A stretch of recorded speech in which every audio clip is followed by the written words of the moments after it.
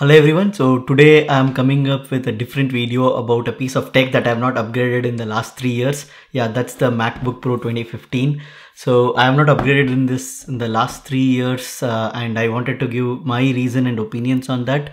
Sure, your reasons and opinions would be different, so I would definitely like to hear that in the comments.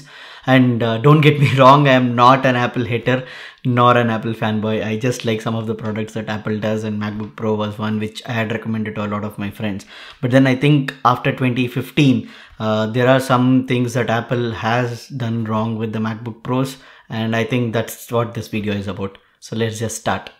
So the first thing that I want to talk about, the biggest issues with the MacBook Pro that everybody has, I mean even my friends and everybody has said, is about the keyboards. I do like the keyboard on this 2015 MacBook Pro. May not be the best. I would not say it's some of the comfortable ones or the good as some of the Windows laptops that I have used, but definitely it is much better. You don't feel fatigue while typing it. The keystrokes are good. The travel is okay-ish. But 2016 onwards, as you know, Apple adopted the butterfly design for the keyboards, and I think it's one of the worst decisions that Apple took with their keyboards. I mean, I have heard people having problems a lot with this keyboards than actually liking them. Yeah, they do have more sound than the 2015 one. They improved upon it in 2018. The keyboard stroke sound is much lesser in 2018, but then I think the design itself, there's a lot of people having problem with dust, with liquid spillage. I've been having this laptop for 3 years. I had liquid spillage and dust, and never have had any issues with this.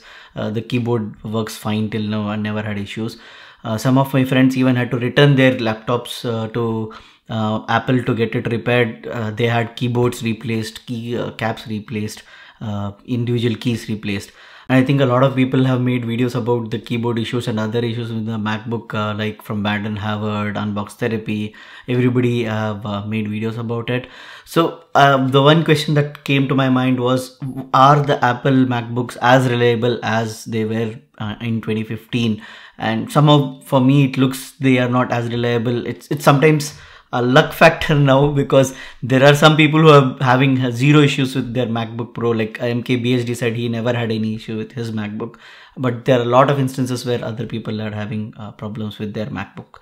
So I think it's just a luck factor that has happened now. So that's first factor. The second thing is the touch bar. I think from an innovation point of view, the touch bar is really very good, but I doubt that anybody is using it.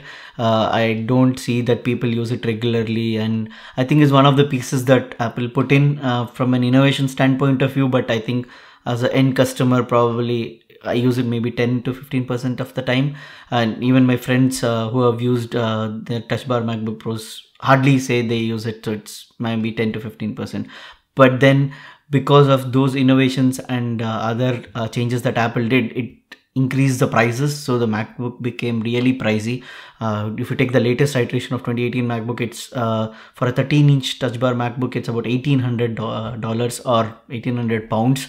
When I was getting this in 2015, it was about 1,100 to 1,200 pounds, which was mostly acceptable for a device like this, because even after 3 years, it's still working very well with me. But $1,800 or pounds is a really high value, and on top of it, having the reliability and the hardware issues, I think that's one thing which Apple could have maybe avoided. That kind of innovation probably was not the right time to put it in, and I think they should have some more thought on that. And the next point that I wanted to talk about is also the screen. So the screen in this 2015 MacBook is quite good. The Retina display with the brightness, everything is quite good. With the current laptops, I agree that they have increased the brightness, so you have almost up to 500 nits in the current MacBook Pros. That's really very good to have bright displays. But then Apple did this True Tone display on 2018, which I think is from creators or from the people who use it for video editing and all, it's really not very useful, because with True Tone display you don't exactly get the right color combination that you want when you're editing the videos. And most of the creators and the professional people that I know have turned off the True Tone display, so it's probably more gimmicky on the laptop if you are a creator or a YouTuber, or if you are a professional guy. For normal usage, I agree. When you're writing or reading or seeing videos, I think it does help in that way. But I think for professionals, you turn it off anyway. Okay, the next point is from the build quality point of view. Apple MacBooks have been built really very well. In 3 years time, I have not found any issues with the build quality. It is very nice. Even till today, it is very sturdy. Even the hinge works very well without any problem. So really very built very well. And the latest ones also are built very well. But then there are a lot of reliability issues with the latest ones. That's, I think, my second main reason. So it's a keyboard and the innovations, which probably doesn't matter much to me, the price increase. And the last thing I would say is the reliability issues.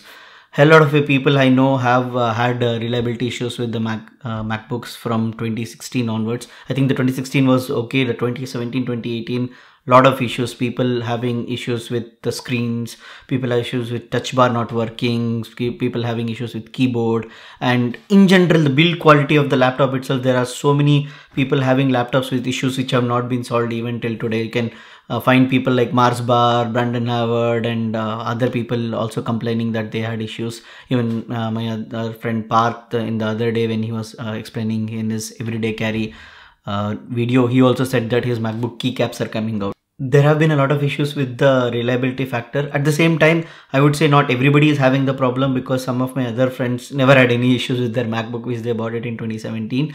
So it's like now become like it's a luck factor that has become that you might get a good device which will definitely last long, or you might get a device which has issues, and ultimately I think you just have to sell it off. That's what some of my friends have done, and have their cut their losses, because it just becomes not usable sometimes. So you have the screen getting switched off, you have the touch bar not working, essentially you cannot power on the laptop.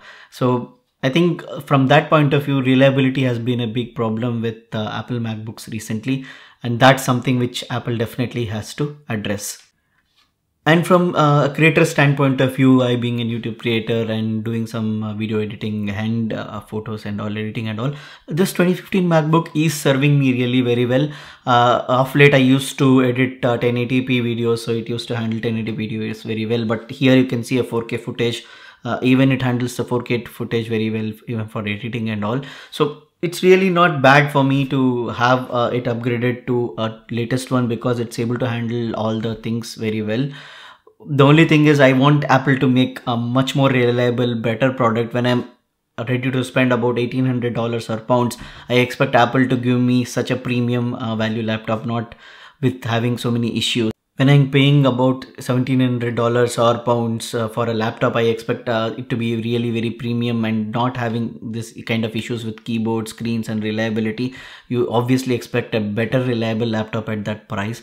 So I think at this point of time, what I would say is, as I said before, my main 4 reasons for not upgrading is the keyboard issues, the reliability, some of the innovation which drove up the prices, but really the consumer did not get much out of those innovations, and yeah, the price at the end. So these 4 factors were the ones which made me not to upgrade, and I'm still holding on to my 2015 MacBook, and it still does a lot of things good. It does photo editing, video, everything, 4K video it can edit.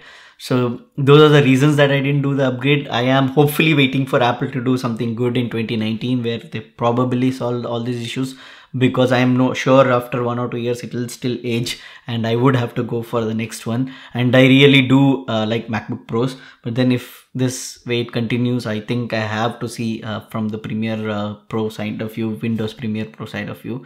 So I'll just check it out. So yeah, that was my views and opinions on why I didn't upgrade my 2015 MacBook Pro. I would definitely like to hear your views and opinion, and I would definitely like to hear if people who have used the 2017-2018 MacBook Pro, you had any of those issues or it works fine for you. I think it's really good if it works fine for you. But otherwise, do let me know in the comments below, and definitely I'll read and reply to all of them.